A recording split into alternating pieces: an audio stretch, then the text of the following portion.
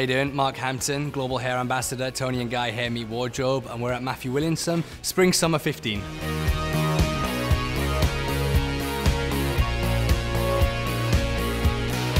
My inspiration was looking at a book by David Bailey and some images he took of Marie Helvin. We wanted to do a really glamorous, done look.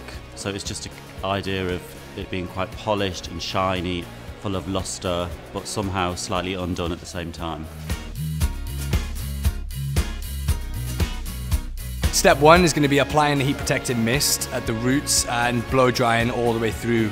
Step two, we're going to be using a 3D volumizer at the roots and the mid-lengths to create a little bit more volume and that sort of shine and beauty that you get with our glamour range. Step three is going to be using our glamour jumbo tongue, curling everything in sort of 1-inch sections, clipping it as you go, let that sort of set. You can even finish it with a little bit of the glamour firm hold hairspray, and then take out all the clips.